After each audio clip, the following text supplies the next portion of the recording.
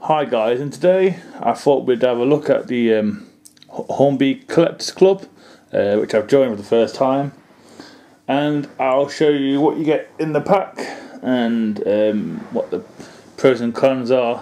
I'm not sure how old this video is going to be, but I'll give it a go.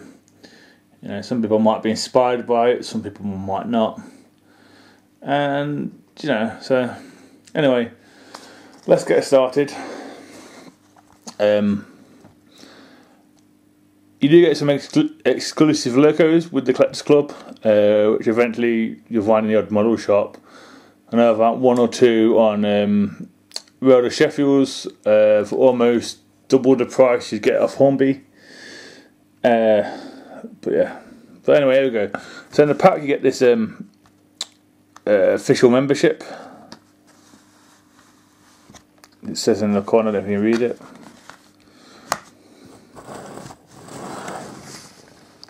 Official membership. It's quite well made. So you open it up, gives you some detail. Just the camera.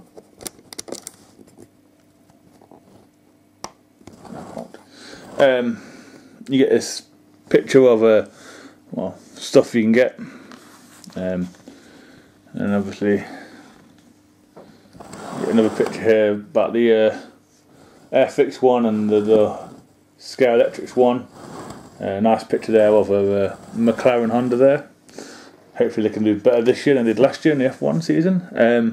So what you get is a badge, a Hornby badge, which is looks like a A1 on the badge. Then you get, I'll take these out, some other clubs there, obviously, where you can join. There's nothing really on the back, it's just like a binder. So the Hornby Collectors, the Hornby Club, you get it's just a little thing, tells you, what the club includes. I'll tell you what it says. It says discount to entries of various UK attractions, club badge and membership card, online exclusive club pre-orders, club exclusive forums, competitions, a sneak peek with the development team, and a junior section with competition.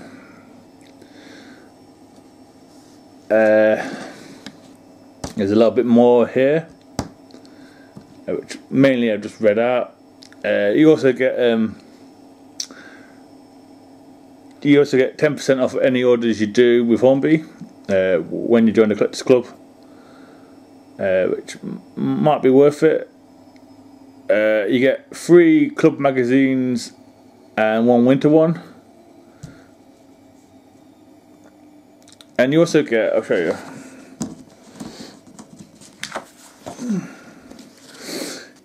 You also get, I don't know if you can see it there, you get your, that's your card, and you also get, when you join, you also get 20% off on any order, £20 off any order, sorry, which I've already used it on, and we'll see what we used it on, so I don't mind sharing the code, because, well, it's already done. So you also get like a membership card. It's a bit of laminate paper really, but it's nice to have. And you also get these exclusive models, which we'll go through. I don't know if the camera's going to pick this up. You get you get the Flying Scotsman A3 with the white roof, which means it was a Royal Loco. You get a 040 Southern Loco. You also get a Railroad 060 WD 11 weathered, which is an interesting loco really, quite like the look of that. You get 2 different variants of Terriers, you get Whitechapel, and you also get Sutton, which I believe both are preserved. And you also get a Battle of Britain class loco as well, which is exclusive to the club, which is Marston's, which takes my fancy as well.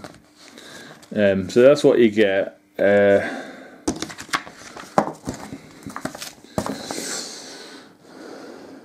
So is it worth joining? Yeah and no. If you're going to buy a lot of Hornby, then yeah, you will save yourself a packet over the course. If you're not, no. But if you're after rare loco, or not rare locos, exclusive locos, then yeah, that's another way of joining it as well. We'll have a look at two of the locos that you get with it. I have 3 of the class. I just not got around to reviewing the first one I ever had. So we'll have a look. I'm not going to take them out of the box because I've got to run them in, and I don't know if all the parts are there, especially with the way Hornby are being at the moment. So this one, as you can just see, is Whitechapel. It's a Collectors Club one, or Hornby Club, whatever you want to call it. So you get Whitechapel. I'll just zoom out a little. Which, one of the main reasons after this, it was well, the 2 terriers together without the discount were £70, so £35 each, which to me is a bargain anyway. But you can only get in that price through the Collectors Club, or whatever you want to call it.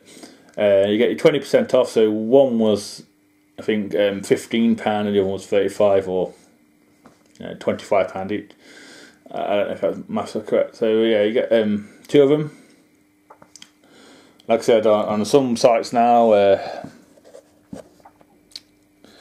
you're talking £60 to £70 for one of these. Like, I think Whitechapel's 65, and I think the next one we're going to look at is this one, which will come today after an argument with Hornby,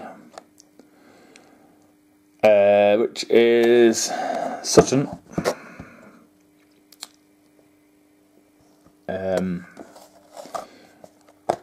Which I think 65 in some shops, but like I said, 35 on the website. And then this one, which is older package because well, it's not the frozen time Back to the Future style, but it hasn't got the website at the bottom.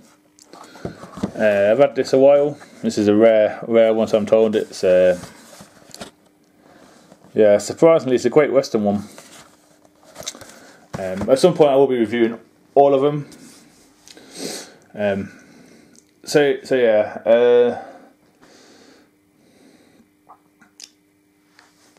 is it worth it? Well, you decide. I think it is for me, because there's 2 or 3 locos I want off the Hornby site, and they are a bit high. But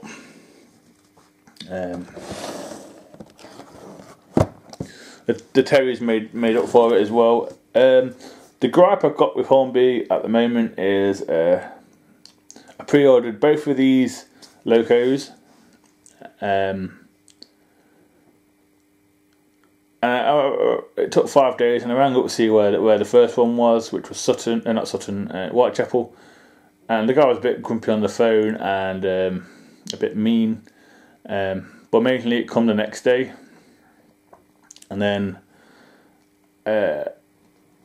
Sutton got brought forward by about 3 weeks, but I already pre-ordered it, because it's a different livery, and I like to collect different liveries. So I'm not just one region. Unless it's Steam, it's fine. And I pre-ordered it, and I looked online, and Sheffield of Rails had one, Hatton's had one. I think a big shop in New York had one, and And I couldn't work out why the shops were getting them first, and people who pre-ordered them wasn't getting them. I've Facebook Hornby and explained the situation, and they apologised, which frankly isn't good enough, you know. And then it was meant to come yesterday, which was Tuesday. And I got a text, as you do, off Hornby, or the delivery guy, and they said it would be here today, yesterday. Midday, they texted me again saying we haven't got a driver to collect your parcel for you. We apologise, but luckily it come within the last few minutes as I record this video, which is about 10 o'clock on Wednesday. So enough of me rabbiting on.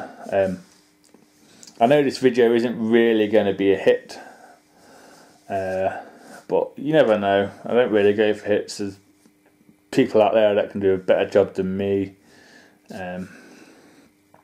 So I don't mind if someone watches it and they like it and it makes them want to join it, or it doesn't. I'm not really fussed, you know.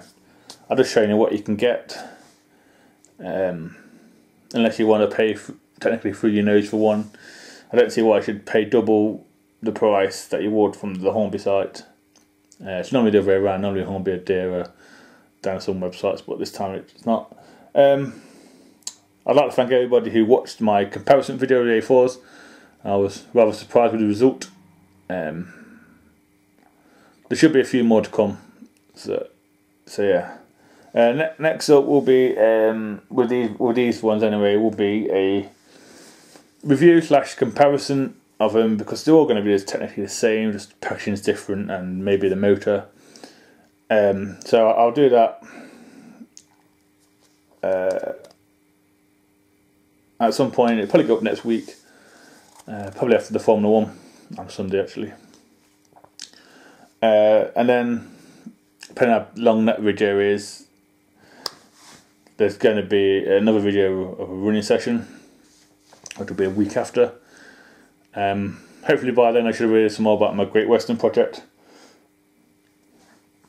I know it's taking shape, as some of you would have seen, some of you not. But yeah, so yeah, I hope you enjoyed this video, and let me know what you think. I'm sorry I talked too much. I didn't mean to.